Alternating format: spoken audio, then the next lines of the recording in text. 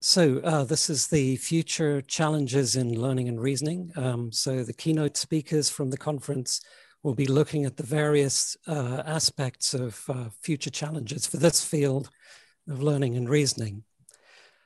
Before we start, I realize this is my last opportunity to thank Nikos Katsouris and the team at the National Center for Scientific Research in Athens. And I hope you will all agree that IJCLR 2021 has been a transformative event and the first of what I imagine will and hope will be a long-standing series. 30 years after the first ILP conference in Portugal, we've seen a resurgence in the interest in combining learning and reasoning. Nikos and his team have achieved the Herculean task of boosting the participation to over 500 registrants compared with at most 80 registrants in any ILP conference to date in the last 30 years. So a set of great talks and intense audience participation has made this, I think you'll agree with me, a very memorable meeting. Thank you from all of us for creating such a memorable and smoothly executed event. So, Stephen, thank you so much, but I have very good help from the steering committee and all you guys, so it's not all on me, at least for the program. Well, I think I still think that you did a Herculean job. So let's go on to the panel now. So I'd like to ask the panelists to make a brief 2 to 3 minute position statement. Please be brief to allow other panelists to make their key points. This will allow us plenty of time for questions. With those in the audience, place their questions in the chat and label each one with the name of the panelist that you would like to answer them, and we'll try to leave plenty of time for them to do so. So I'm just going to use the order that we have in the program for the position statements. So we'll start with Hector Geffner. Okay. Thanks, Stephen. So thanks, everyone. So hi, everyone. So good to be here again. So I have a couple of slides. Let's see if I can squeeze them in the 3 minutes we have. Oops. Okay, the first, can you see this? Okay, the first is a joke. Okay, just to start it lightly and to get us in the mood, okay? So we need artificial intelligence for social good because natural intelligence is busy in other pursuits, okay? So that's my take on some of these issues, but let's get serious. And if I can move with these, whoops. Okay, so from the scientific point of view, okay, so I like Chris' technical challenges, okay? So here are my favorite ones.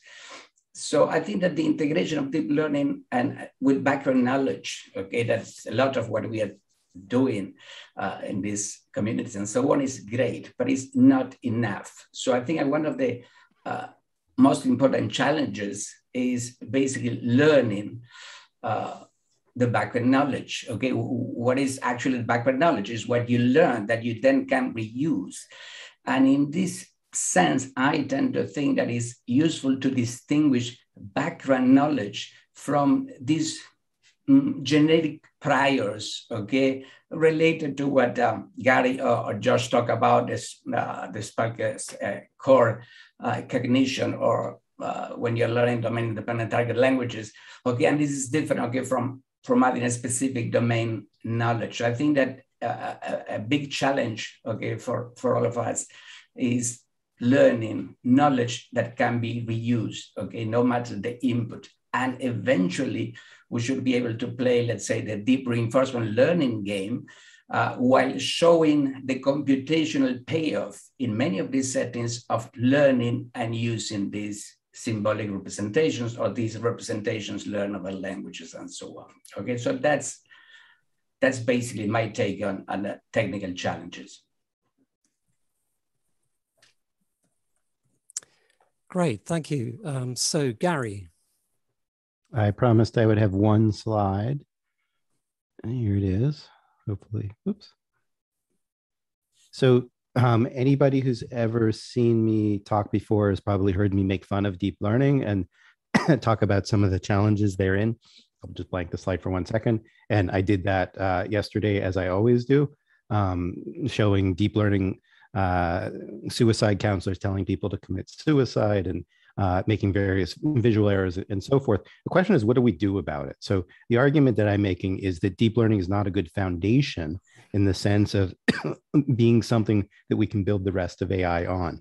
So what do we want to build AI on? What is the stable bedrock that's equivalent to an operating system?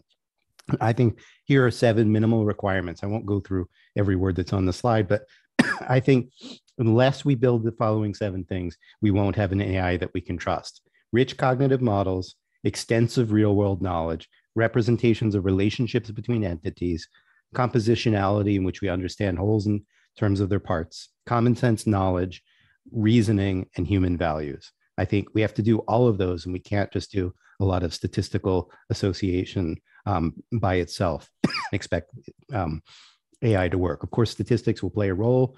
Deep learning may play a role.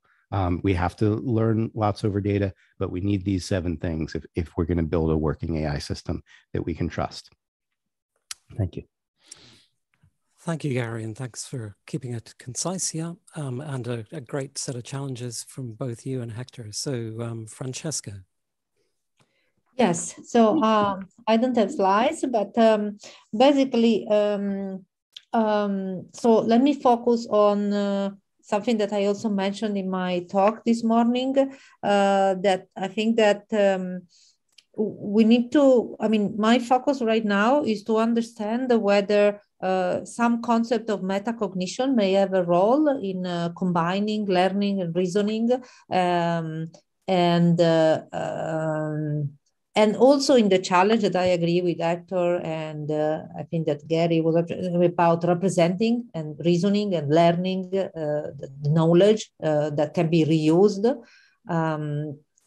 And I also agree with the embedding human values that I think in order to do that, a combination of learning and reasoning is exactly what you need, because we all know that you cannot embed human values only by learning from data. You may have seen the latest Delphi, judgments, moral judgments, right? Assessments that shows some vulnerabilities instead in terms of moral judgments, learning only from data. So there needs to be a combination of data-driven learning, but also explicit knowledge, as Hector said, has to be reused. So metacognition, in my view, understanding better, and the embedding of human values is important. Great. Thank you, Francesca. So another great, very interesting set of challenges. Josh? Okay. I'll just put up one slide, which was just my conclusion for people who didn't get to see the talk. So, I think it's very resonant with what all the previous panelists have said. For me, coming from cognitive science, computational modeling of human intelligence, and being interested in building more human-like forms of AI, I look to the development of human intelligence starting from early infancy on up through childhood and into adulthood as a potential roadmap for how we might build an AI system that is actually human-like and interacts with humans in a meaningful, trustworthy, mutually valuable way in the human world. What I talked about in my talk was just that, I think we need to get beyond a lot of our early dichotomies that the field has argued about, recognize that there's both a lot of stuff that's built in and very sophisticated learning procedures. And we have at least some steps, small steps, but good, I think, foundations. As Gary said, I think this kind of picture is a better foundation than just statistical learning or just, earlier ways of trying to build AI systems. I talked about certain kinds of ideas from game engines as ways to capture the Spelky core knowledge ideas. And what I think many people here agree with is that there's some kind of broad sort of neurosymbolic probabilistic modeling and inference synthesis of methods that can give us tools for learning and reasoning with these richer representations that include, in the work that we've done, we've emphasized the ideas of probabilistic programs and probabilistic programming, program induction and program synthesis as ways to sort of build these systems. But going forward, I think the biggest challenge is that if we want to build systems that have general intelligence and that really do learning and really do reasoning, what we have right now are mature tools for systems that do a lot of general purpose learning and very little reasoning. So, you know, the examples of large language models that Gary has talked about is one instance of a system that does very general purpose learning, and it might look like it's doing reasoning, but I think I agree that there's very little actual reasoning under the hood. And then we have systems like, for example, probabilistic programming languages and the kind of, you know, model-based systems you can build with those that are very general tools for reasoning under uncertainty and do a really nice job of capturing a lot of domains of human cognition, but they do very little learning. With recent advances in program synthesis, we've been able to write little chunks of code, and people are making progress towards basically learning bigger chunks of code. But I think we have to be honest that we have nothing like a general purpose learning approach that works for these general purpose reasoning systems.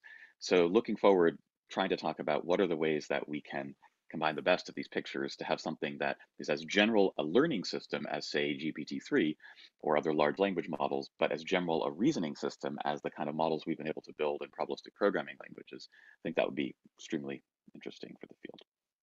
Great. So concentrate on the intersection between general purpose learning and general purpose reasoning. Yeah, sounds good. So Francesca Toni. Francesca? Yes, can you hear me? Yes. Okay, because my audio is a bit funny. So I will share a couple of slides as well. Right, so for those of you who have not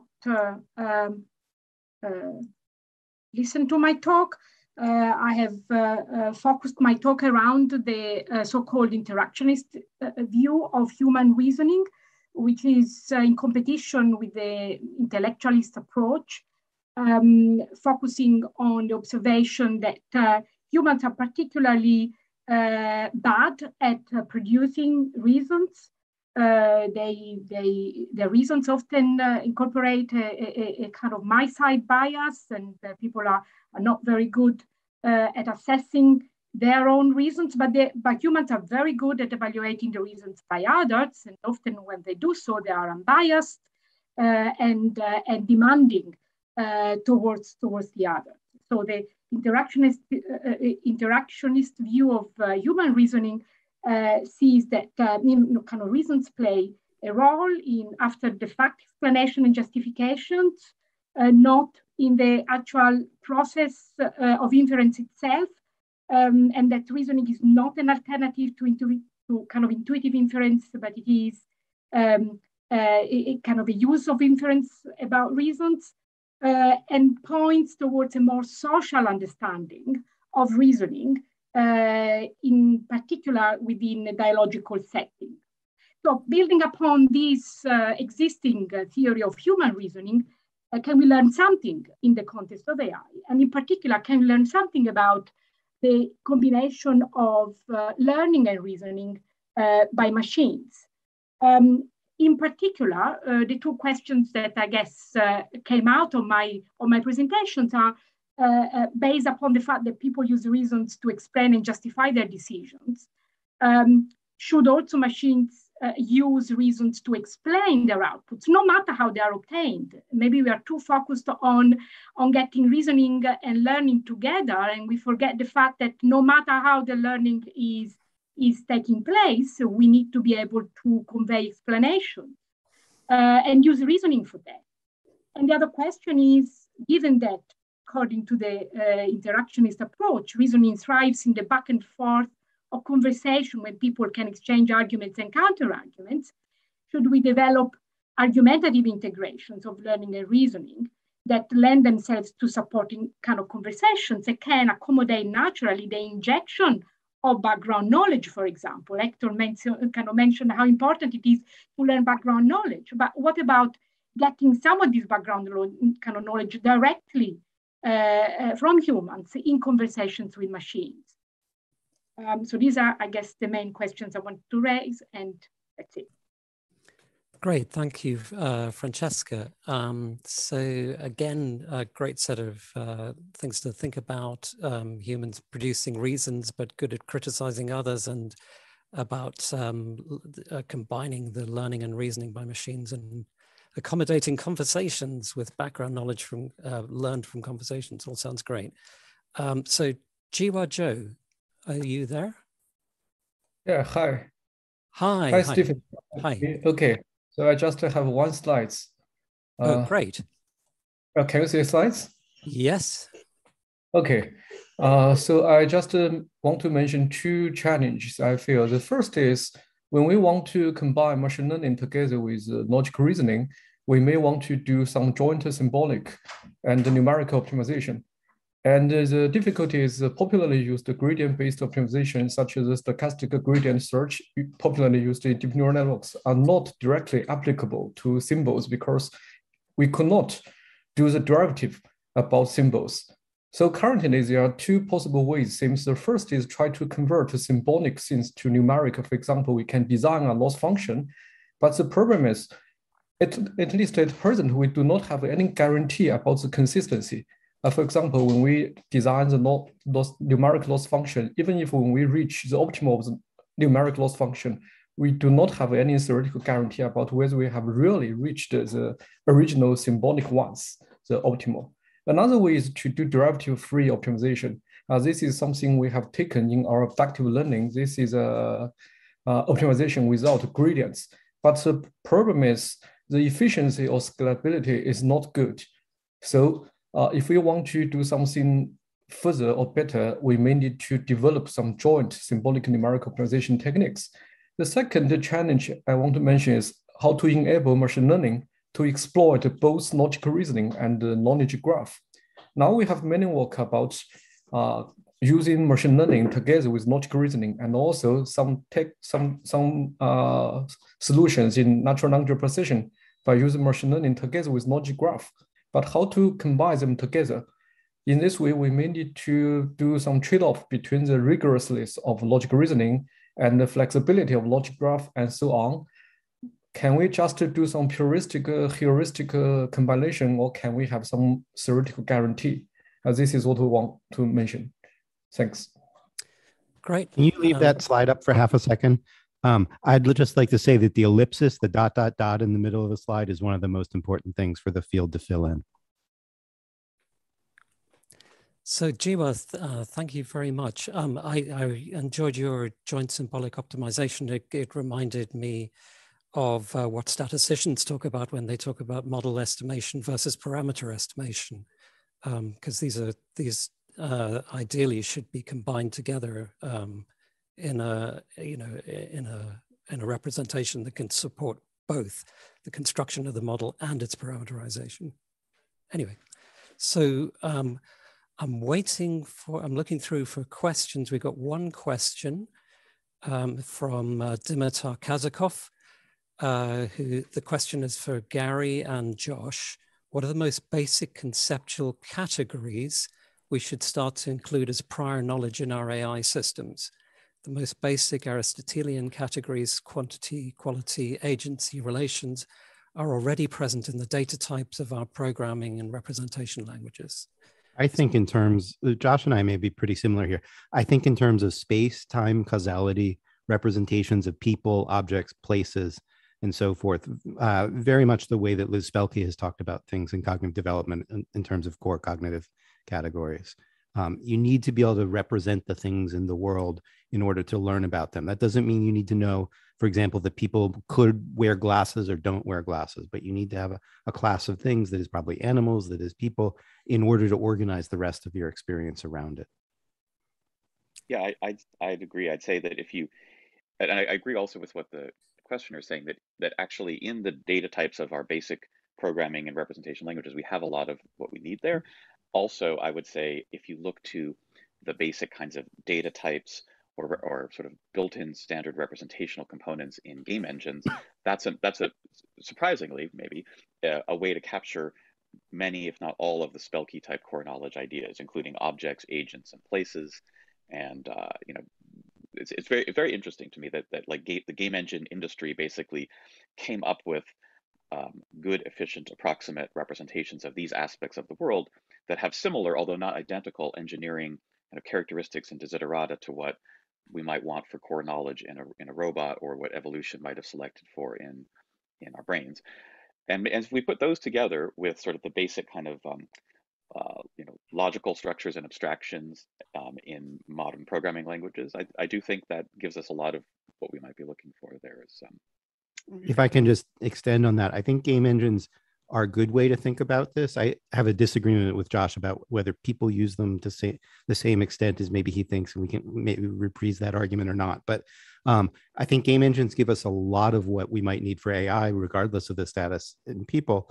The thing that I think they're weak on is causality. So people can do a lot of causal reasoning that in general game engines don't need to do. So they have pre-programmed game engines don't do any around reasoning, right? Yeah, well, I mean, you could argue there's a form of reasoning, but yeah, they're not really reasoners per se.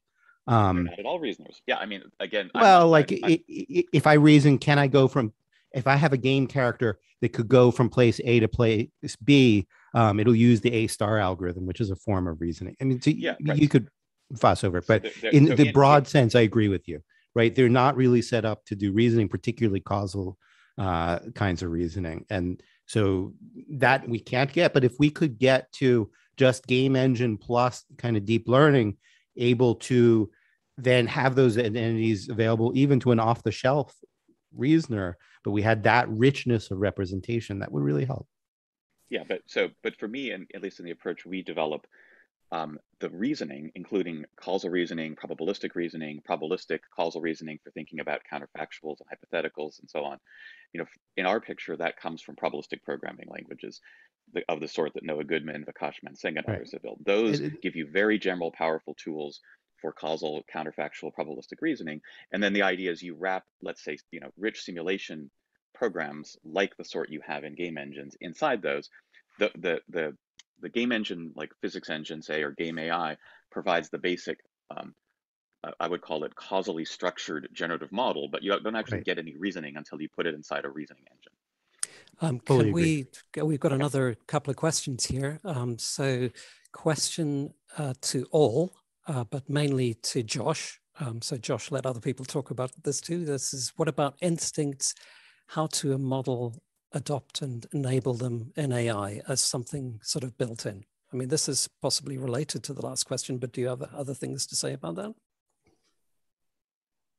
Well, yeah, by instincts, there's many things you could mean by that, right? Like, so for example, Steve Pinker famously wrote about the language instinct in ways that I think influenced a lot of, my thinking and Gary's thinking and all that. I think there's a lot of, like, instincts aren't just behaviors like the instinct to walk, but there's built-in cognitive structure.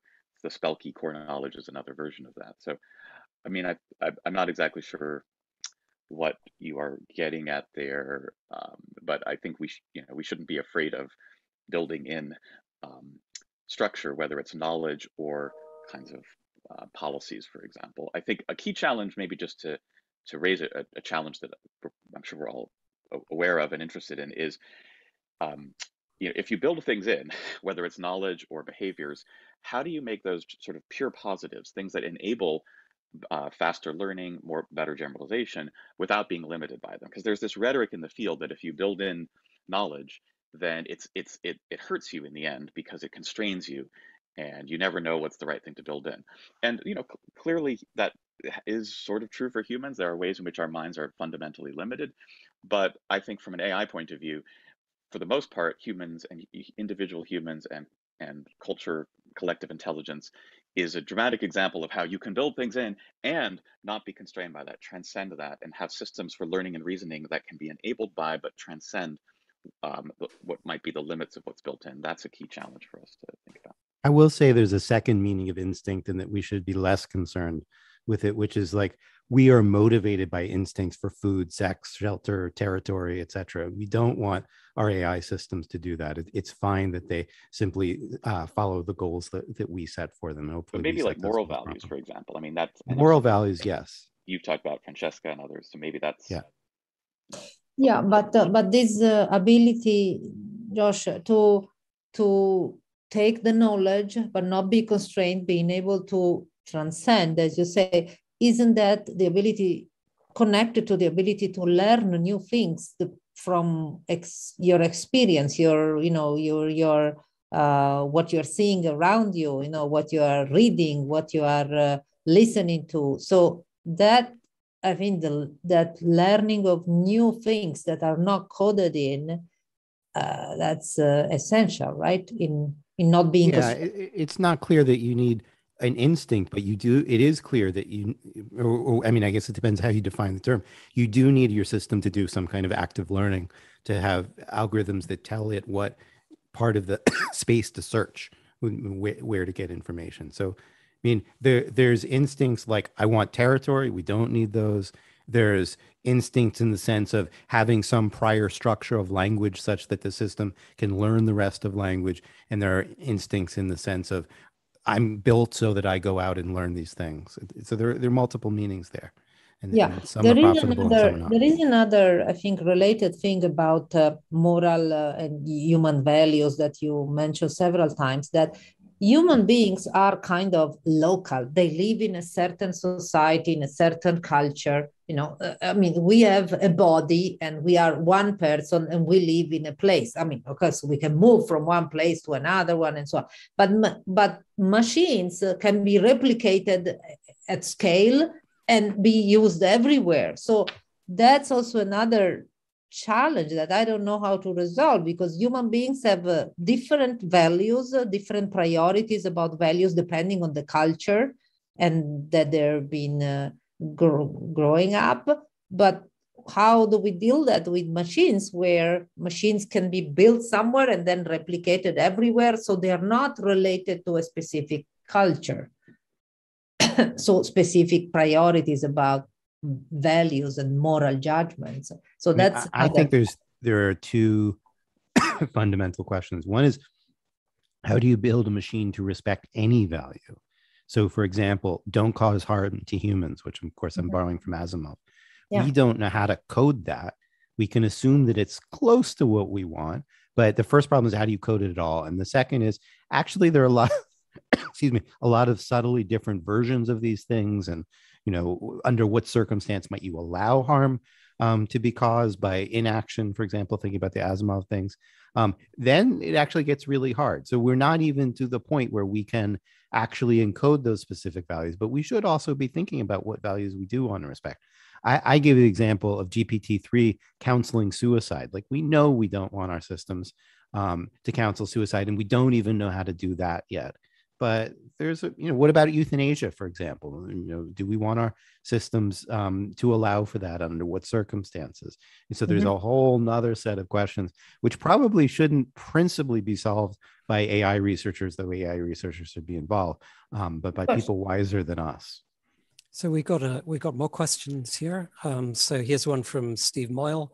Were he still with us, would Alan Turing see that artificial intelligence or machine intelligence has made sufficient progress given the effort spent from the 71 years since his Mind article was published? I don't know about Turing, but I think McCarthy and Minsky and Newell and Simon would all be depressed. I mean, the famous thing from Minsky was assigning vision as a summer project. Like, these guys thought these problems would be solved by now. And I, Turing had slightly different interest, and I never talked to him the way I talked to some of these other folks. And so I'm not quite sure, but I know that I guess I talked to the other four that I mentioned, and they would not be pleased with where we are.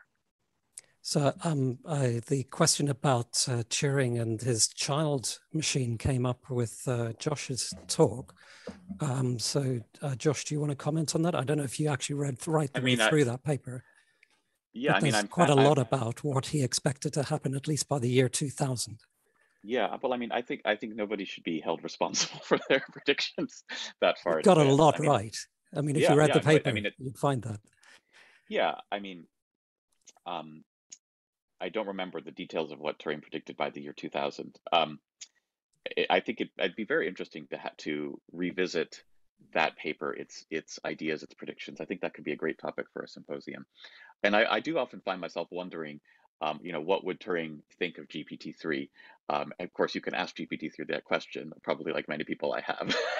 And, I think he'd be impressed and also quite aware of its limitations and interested in its interested in both what it can do and what it can't do. Because, Turing was also very interested in statistics and statistical inference and the ideas of information theory. In some sense, GPT-3 is like Shannon's dream, but Shannon's dream was not unrelated to things that Turing and Good worked on early on.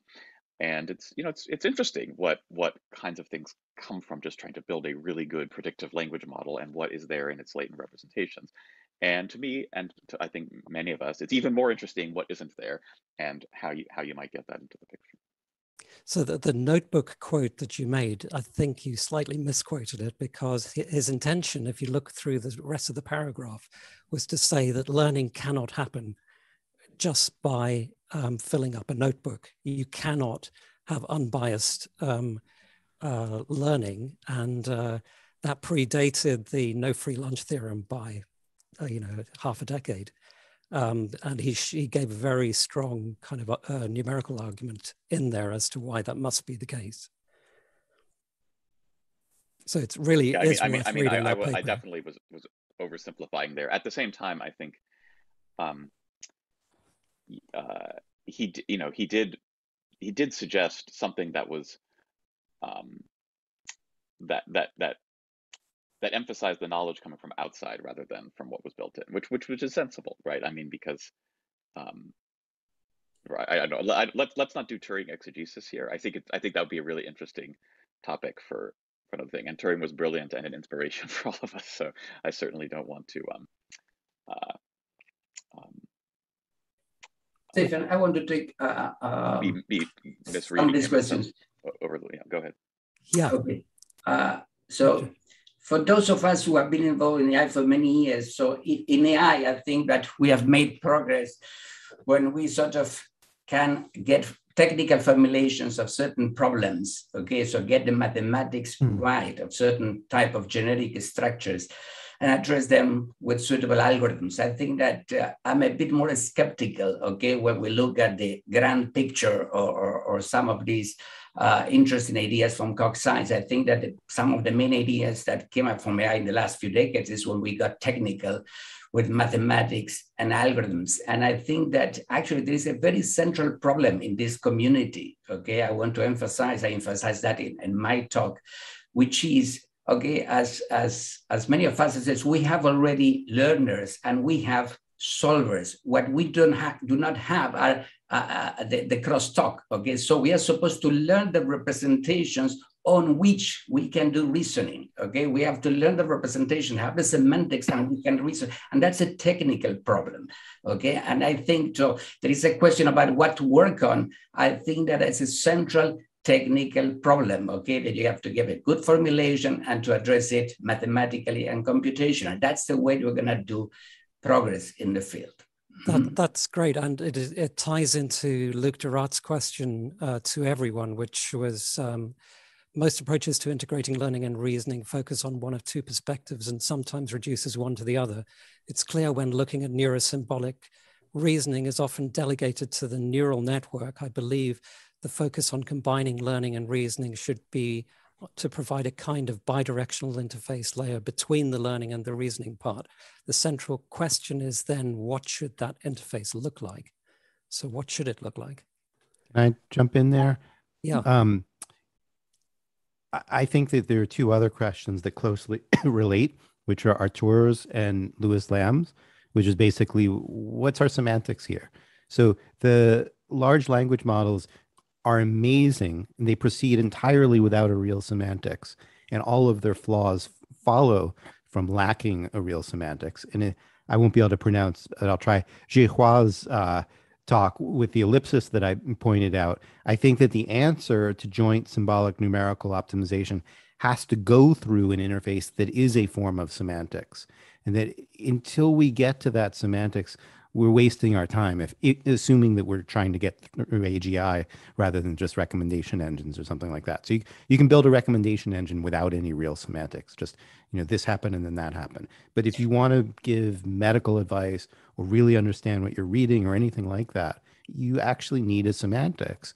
And the semantics of a deep learning system is incredibly superficial and does not support, for example, probabilistic reasoning or the in the sense that probabilistic programming in the sense that Josh really wants to be able to do it and that we should want to be able to do it. So I think all of these questions revolve around what is the semantics that we want to work towards, and we need to take it as a baseline assumption, foundation assumption, that is in fact necessary, that any solution that does not drive towards the semantics that you can then do other analysis over just isn't the right answer.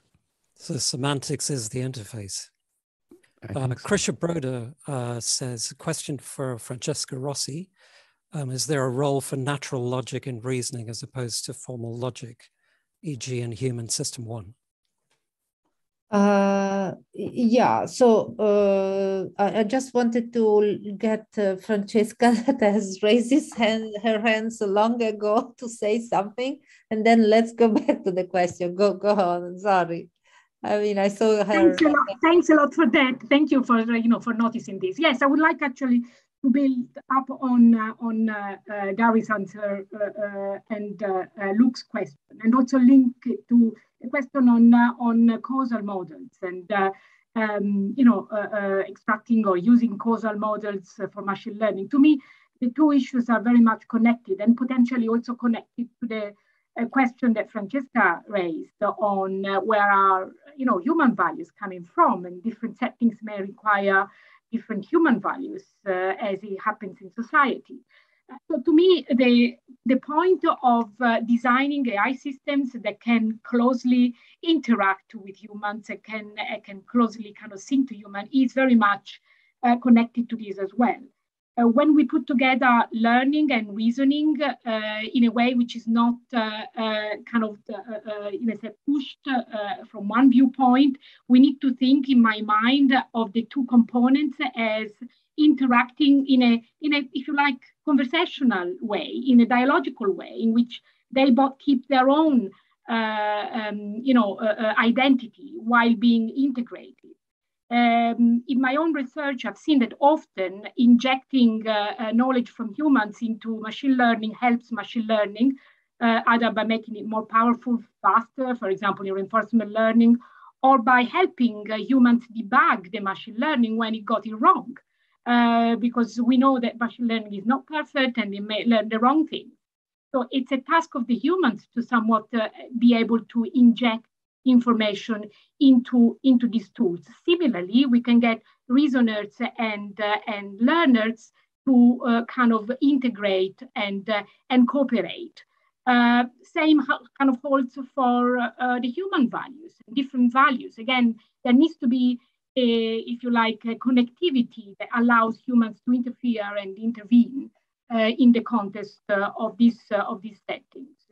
And analogously for causal models, I think causal models are something that may emerge from machine learning techniques, but humans may know it better.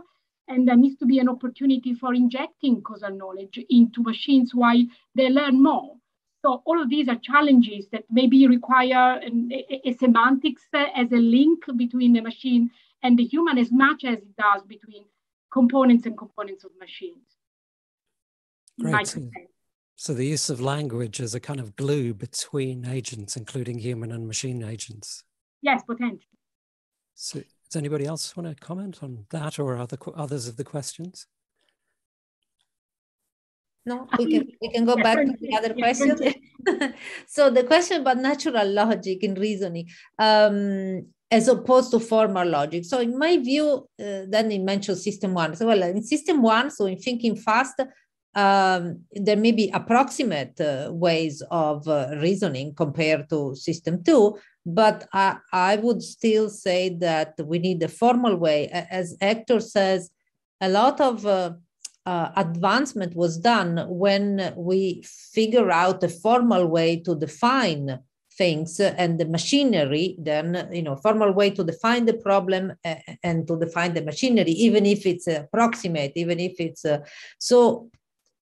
What we often say, even in this panel, is that when we don't have this formal way of defining our semantics, then it's when, yes, we can get all these statistic-based approaches that are surprisingly doing things that we would not expect, but with very low reliability, with very low explainability and semantics, so that we cannot reason on what they say. So that to me, I would agree with Hector that we need that. And again, the semantics is an important part of, I agree, interfacing the various modalities that whether you want to call it learning and reasoning or system 1 and system 2 and so on. So in my view, my proposal of using this metacognition to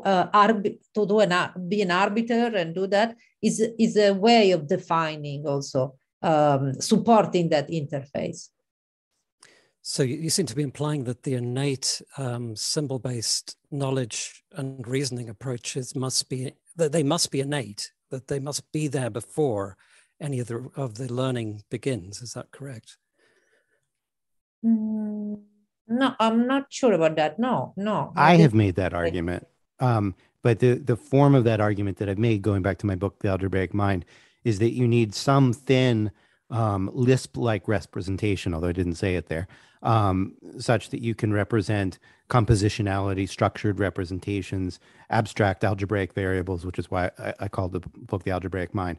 That once you have that, then you can bootstrap a lot of other stuff. And I think probably Josh and I would agree that a lot of these questions are really about, like, what is the kernel from which you bootstrap the rest? And I think I've never seen a system actually induce algebraic Lisp-like operations per se, but once you have those, and I mean your work is very relevant to this, then Stephen, then you can do a lot from there once you have that machinery. And I don't think anybody has really fully delivered on that promise, because I think to do it well, you do need a large scale knowledge store, and you probably need things like deep learning and so forth involved in the mix to do the perceptual work. But there is some minimal set of representational machinery I think is required. And an interesting thing to note is that a lot of the symbolic machinery revolves around memory. And lately, deep learning crowd, although they don't acknowledge it as such, has been bringing that in. So there are keyword stores that basically look like symbol systems, for example, that are increasingly being incorporated in deep learning that are essentially innate symbol manipulating operations that are built in order to get those systems to work. So is this related at all to kind of universal grammar envisaged by Chomsky, or a universal innate language ability? I think there has to be some. I mean, it's actually closer to Fodor's view about an innate language of thought. So I think there are open questions about what a universal grammar might consist of, and Chomsky has changed his position somewhat over the years. But I think on any reasonable story about language, we innately have the ability to represent structured representations, to have a semantics, to recognize that there's a syntax semantics relationship. Maybe if you have a few prerequisites like that, the notion that a word can represent things in some fashion, maybe you can bootstrap the rest. But maybe, let's say, those 4 things, or maybe 5 or 6, something like that, those might need to be a prerequisite to the rest. Now, the specific term universal grammar has often been taken to be about language per se, for obvious reasons. It might turn out that a lot of the machinery I just described, but not all of it, isn't specific to language at all. So compositionality is probably not specific to language at all. The capacity to enrich your representational set is probably not specific to language at all. So language is going to build on some set that already exists, and maybe some special stuff about syntax semantic relationships and arbitrariness of symbols or something like that. So there might be a few extra assumptions that goes into universal grammar, as opposed to Chomsky in the 1980s had very specific things about how you could represent a syntactic tree, what operations you could do over them, and so forth. And maybe some of that was wrong and was sort of too demanding on the innate side. It's still kind of empirically up for grabs there in linguistics. So are there any other questions that we need to still touch on? Stephen, may I come to add some comments about Luke's question about the interface between machine learning and logic reasoning? Yes, because this comment about learning and reasoning, I think the interface, I agree with Luke that the interface is very, very important. And from my understanding, no matter what kind of interface is, there must be something about the joint numeric symbolic optimization, just as Gary have agreed. And this is very challenging, maybe even more challenging than we have expected. We know the joint discrete and numeric optimization is already very challenging, very difficult. Well, joint symbolic optimization is even more challenging because symbolic ones including some semantic structures. So my own attempt is try to start from some joint discrete and numeric optimization, then trying to put some symbolic semantic as a kind of structure constraint on some group of discrete things, then maybe we can have some way towards that. So would you agree that with Gary that the interface is a semantic one? The semantic together with numeric. If only semantic, okay. Yeah. I agree with you agreeing, and I agree with your friendly amendment. So I'm just looking at through the many different questions that have come up. Let's go to the end. Question to Josh: what are the chances that a connectionist algebraic mind engine will be constructed or learned in the next 10 to 20 years? Connectionist algebraic mind engine? I don't know. That sounds like I hope I get some royalties on that. Yeah, this is Dimitar Kazakov's question. What are the chances that a connectionist, you mean like that a neural net, that somebody will train a neural net or build and train a neural net that will do what Gary's thing does? Is that the question? I don't know. I think the definition of connectionism is not well defined. So I think at some point somebody might build some, I mean, there's certain kinds of neurosymbolic things that do some of the things that Gary talked about in the algebraic mind. Some of those have already been built. I'm sure if somebody wants to, they could build more of that. I don't know. I'm not sure how else to answer that. I was going to make a comment back to the previous sort of discussion, which I very much agree with the call for focus on semantics and Hector's call for formalism. I hope I hope it's clear to people here that though I come from cognitive science, the main thing I try to do in cognitive science is provide computational models of these kinds of ideas that, for example, Spelke's been talking about. So the ideas about like various kinds of game engine simulators and probabilistic programs. I mean, there's not that much math in game engines, but there is actually some interesting math in terms of like how you hack physics or psychology in order to approximate them. And the math of probabilistic programming, both, the semantics of it is I think very interesting and is one foundation that one can build on for reasoning, as well as exploit practically in inference algorithms. But just to add in one other kind of field or toolkit to the big toolkit that I think this community needs to build and is already starting to embrace, the programming languages field. So I've learned a lot and gained a lot of value from interacting with colleagues who come from programming languages, which people haven't traditionally thought of as an area of AI. But and I'm not an expert on it, so I'm not sure if I would characterize it correctly. But some of my PL colleagues have said, what you do in programming languages is basically about reasoning about code. And if code is the best universal representation we have for thinking, whether it's Fodor's language of thought or McCarthy's Lisp or whatever, I buy into some version of that language of thought idea.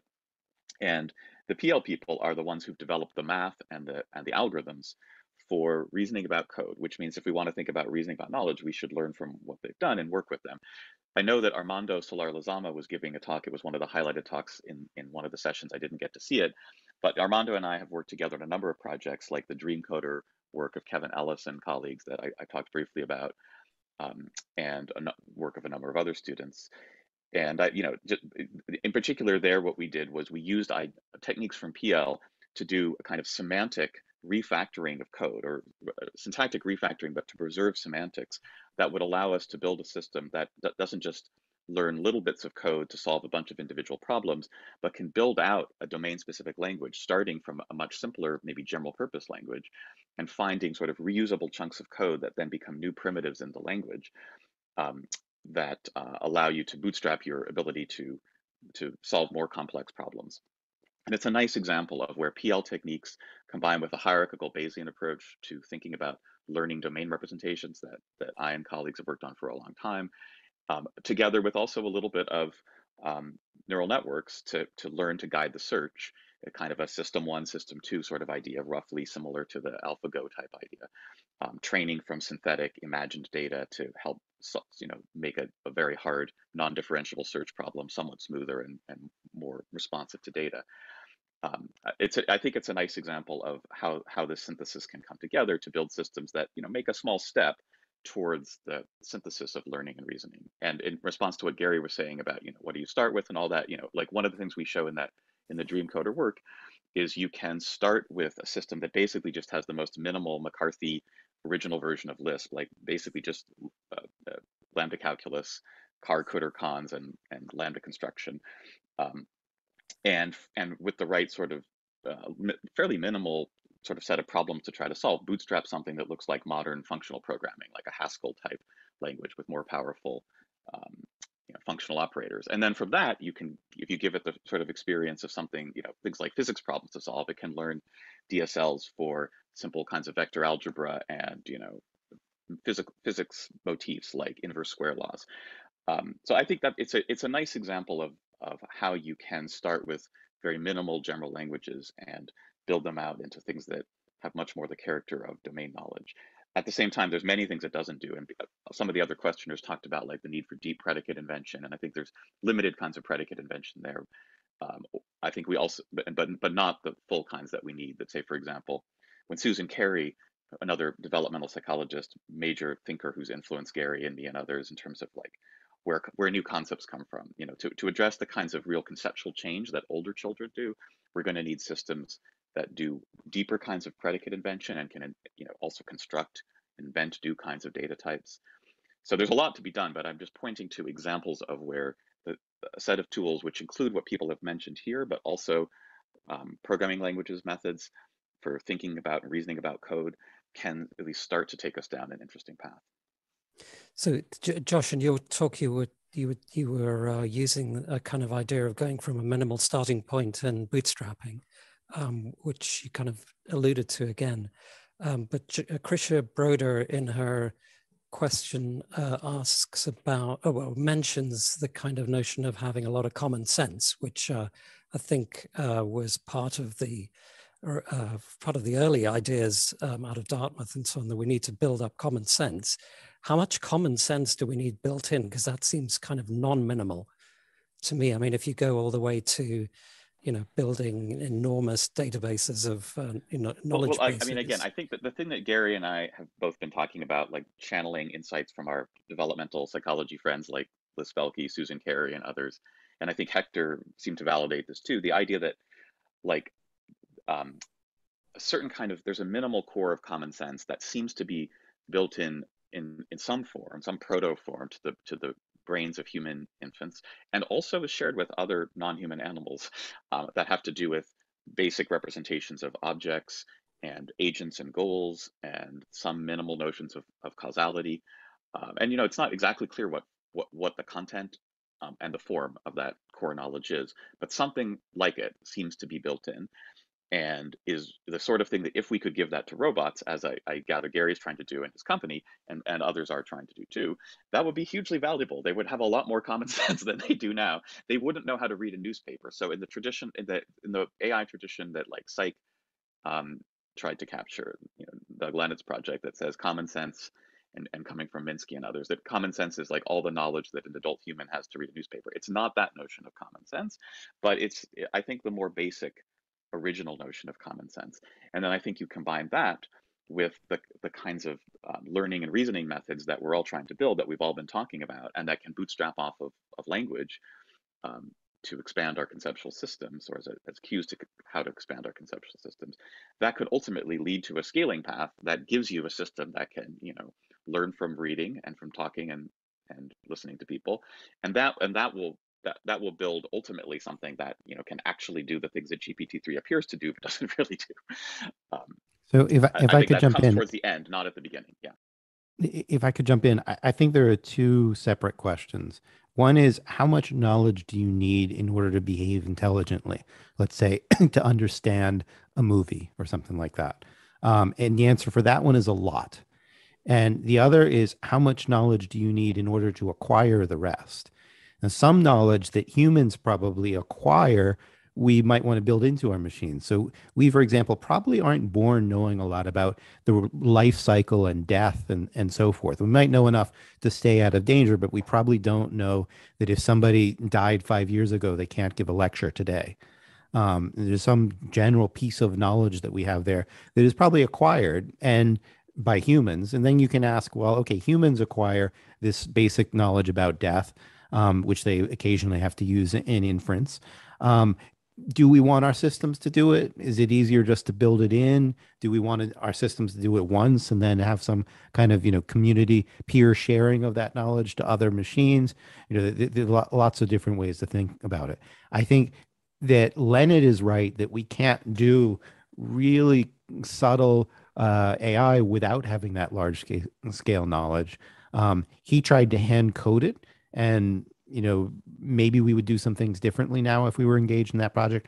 I think we do need that scale of knowledge in order to interpret written text and video and so forth. And then the question is, how do we get to that scale of knowledge and have it in a usable form so that it's not completely unwieldy and we can make inferences over it fast enough and so forth? The reason I get frustrated with contemporary AI is it mostly tries to short circuit that knowledge. And Josh was making this point at the end of what he said. So GPT-3 is an example of trying to short circuit that knowledge, and it kind of works and it kind of doesn't. Like, I like to give this example. In the 5 minutes that I had access to GPT-3, backdoor because OpenAI won't allow me, Ernie Davis and I came up with examples like, you have some cranberry juice, you pour some grape juice into it, what happens? And there's a bunch of kind of distractor words about how you're thirsty and so forth. And the system gets seduced by the distractor systems and says, if you drink the cranberry grape juice mixture, you're going to die, which of course you're not actually going to die from drinking that combination. We have background knowledge as adult humans to make us realize that this is ridiculous. We understand that like mixing two non-toxic things will lead to another non-toxic thing. And that's just routine. Like if we watch a movie, we are not going to sit there thinking the guy is going to die because he just drank some grape juice mixed into his cranberry juice. Like, you can't reason over a film. And I use a film as an example because we get a whole bunch of new knowledge and we integrate it with a whole bunch of old knowledge really in seamless ways automatically. And getting AI to that level is going to require that knowledge be available somehow. So, we've only got 3 minutes left of the extended hour. So there's an interesting question to all. I think it'd be nice if you all said something about this one because it's quite general. Can you say something about how this is from Adam Dahlgren, how you think the current incentives in the general research environment should change to bring more focus to these ideas related to how people did AI before the winter? Then they said they did logics, and now they say they do AI again and get funding, and how deep learning has been chasing metrics for the last decade. I think we need a CERN for AI geared around large-scale projects that include the large-scale knowledge that we need, and many of the things that Josh just talked about, sort of broadening the approaches beyond just deep learning. And I think that the incentives are all wrong, because the incentives are like, how can I make my news feed better? How can I, these commercial applications are driving most of the research progress. And it's very easy to spit things out with deep learning that make a little progress, but they're not going after the deeper questions that several people on our panel really are. Hector? Hector, are you there? Yeah. Yeah, the incentives are not good, basically are market oriented, okay? But of course, there are many people that are interested in science, okay? And you care about understanding. And I think there is plenty of room to doing good science and understanding, even in toy problems, okay? There are many things we don't understand. So for instance, problems like the interfaces, the semantics, okay? Or that what is the core basic knowledge of mechanisms, okay? Those can be studied, okay? You need a formulation, and then you don't get the mathematics right, okay? So just talking will not make us progress in AI. So in a sense, I agree with everything that Gary says, but I don't find that useful, okay? So in a sense, we have to move and do mathematics and algorithms. That's the name of the game. Great. Francesca Rossi. Yeah, I agree with the very high level idea of this CERN for AI, meaning not even a specific location or building or something, but meaning focus on these basic questions that now are at the core. Now we have a lot of experience in this kind of learning that we have right now, with a lot of success in some aspects of that. And we have a lot of experience on symbolic reasoning, logic-based reasoning. Now we need to integrate. It's clear that one of the two alone, kind of the research lines, is not going to resolve some of the open questions. So now we need to integrate. So the focus has to be in not just deep learning, also the other techniques, but also, as Josh and Gary demonstrate, it has to be also multidisciplinarity, engaging with people that also are aware of cognitive theories, and even maybe go back to people that were involved at the beginning, that have to do with neuroscience, understanding what are the components of the brain, how they interact with each other. But definitely cognitive science and AI, all over AI, integrated the various techniques. That's the focus that has to be, and that's where the reward mechanism should come. Great. Josh? Yeah, I guess I would also say I agree with all these perspectives, and just to add a little bit to them, to have something like a CERN for AI, which would be great. I think it's important that there was a scientific question and a shared sense of what were the questions, and what were the field's shared paradigm. Like there was literally a standard model, and CERN was designed to test it and possibly perhaps try to break it, but mostly test it. And we need something like that if we're going to make a big government-funded push here. Just as Francesca said, I think that bringing in cognitive science and neuroscience, but especially cognitive science, as returning to see that as part of AI, that AI and understanding human intelligence are really like on the same path, actually. I think that would be essential for that kind of effort, because then it sets a gold standard. It sets a set of milestones that are not just based on economic market factors, but are based on something that is timeless, that is trying to understand one of the great scientific questions of all time. And having AI researchers focused on questions that are about that, working together with cognitive scientists, I think can provide at least a sort of if not exactly a paradigm, sort of a meta paradigm, and that one that spans a lot of our interests here. And it also goes back to what Hector was saying.